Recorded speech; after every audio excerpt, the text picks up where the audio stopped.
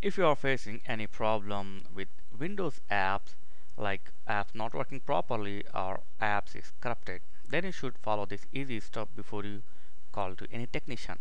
So this is a Windows 10 PC and I will show you how to fix app issues in setting. It's a very easy thing. You don't need to do any hard work for this. Don't install any app. Just go to here start, take this setting. Now click on or tap on system, select the apps and features. Here you will get all the app list.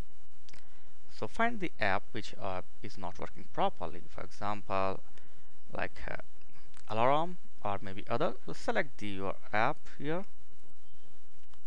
and then click on advanced option. Now you will see the reset option here.